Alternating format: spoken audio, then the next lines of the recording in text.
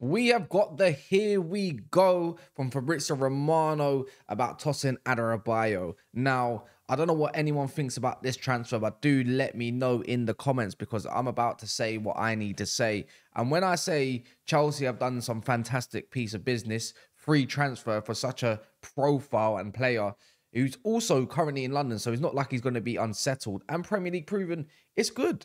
Because you know what? We all know that Chelsea need to go and sell players. You know, they need to get that profit sustainability stuff all the way through, you know, making sure they are all clean, and everything that us rival fans like to do is slate them about how much money they spend and flaunt all over the gaff, whether it's for Enzo Fernandez or Caicedo of last season or the season before that. They got someone on a free, and on that free, Tosin, right?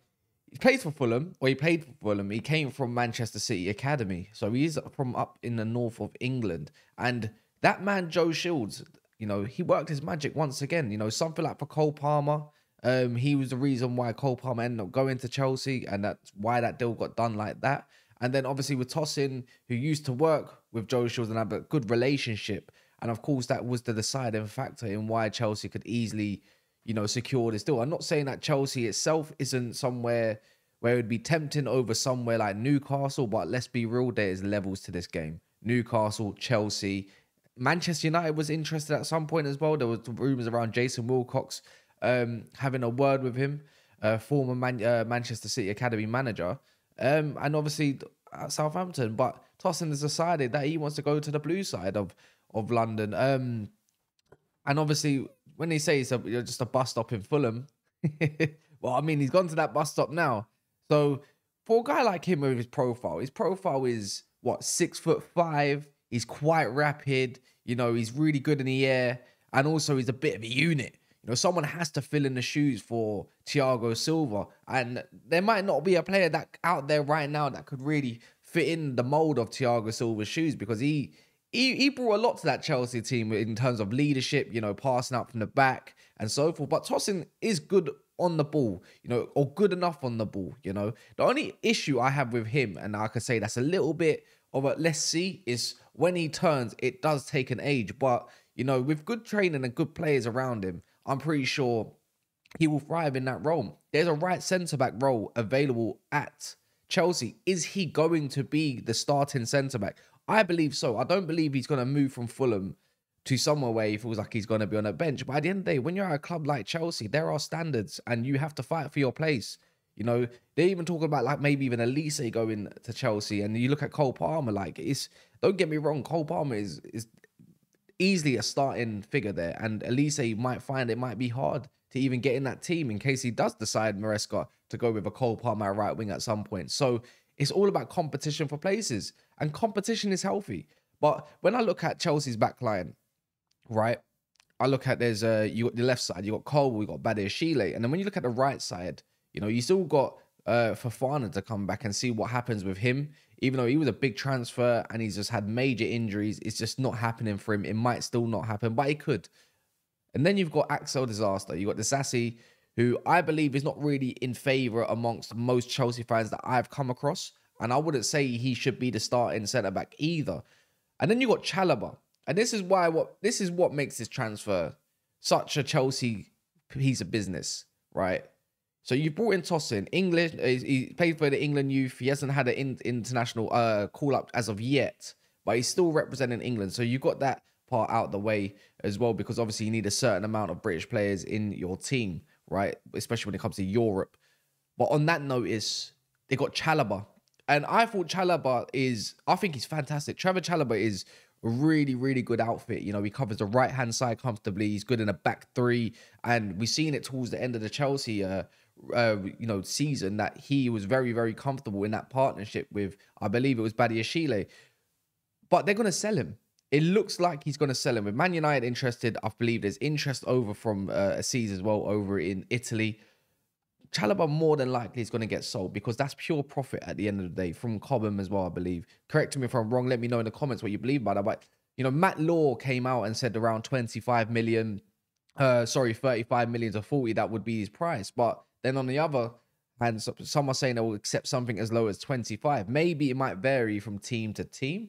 But if you get that out, and you've just got Tosin on a free. I'm not being funny. I'm not saying Chalobah's night and day better than Tosin, right? But I believe they are around the same kind of, mold, like in terms of ability. They're roughly, I think Chalobah's just like a year, maybe 2 years younger than him.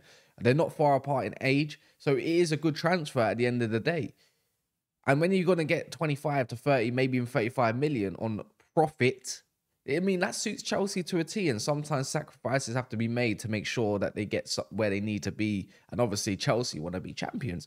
Now, I don't know if you see Tosin being the outfit that's going to carry Chelsea to the next level, of course, or is this just looking like it's a piece of business because it's easy to do and you need to do it? Do you Chelsea fans believe that he's going to be the starting centre-back? Do you believe he's going to be really, really good and be in that solid partnership? Who's going to partner him as well? Because when I think of someone like Tosin, I think someone like Levi Colwill will partner him. You got someone that's really like nimble, good on the ball. His passings, long range diags are really good, like a Van Dijk. I think Colwill's got a lot to grow into as well. And when you think about developing partnerships, I don't know if you lot rate Badiashile, but I can really see it being someone like a Levi Colwill and a Tosin. I think they complement each other quite a lot. You got, the one that's going to step out a little bit more, maybe it probably be a Tosin, and the one that will cover it is a Levi Colwill, or it could be vice versa. It's a bit like you look at partnerships back in the day. You think of like Rio and Vidic. You had Vidic, the hard man, the one that's going to outmuscle most people and going for them strong tackles, and you got Rio who would bring the ball out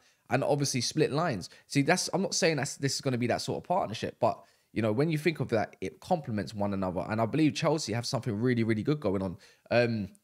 It is that point where rivals will look at every single Chelsea signing and probably scrutinize it to a T, right? But I'm not in favor of that. I think Chelsea may have learned their lesson. They have identified what they feel should be going forward in, of course, Maresca. And obviously, Maresca likes to play a good brand of football, right? And we'll yet to see, obviously, it's going to be yet to know. We're going to see pre-season. We can get a little bit of a gist of what he wants to do and what he doesn't want to do.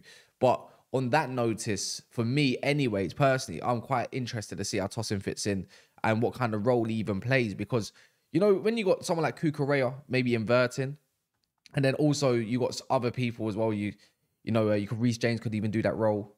You've got multiple players that can actually do that role. Gusto is fantastic. It might sometimes look like a back three because I've seen that in Maresca's build-up, you might see like a 3-2-4-1, a bit like a Ten Hag overload. But on that note, I'm very much interested to see where this goes. And on top of that as well, I don't know how curious you lot are to see it. But Tosin is an amazing, amazing signing. And you know what? You hijacked Newcastle, you washed away Man United, and you could probably say to them, oh, you're going to have to hold that one. You're going to have to hold that one for this time. But yeah, man, do smash the likes as well. We'll be doing other coverage of different transfers. Chelsea's first signing of the window pretty much sealed, unless you want to count any others like youngsters and stuff like that. But do smash the like button. But Tosin, 6'5" unit. Remember, he's good pace and he's for free, right? So in that notice, you've done something well for once. In a bit.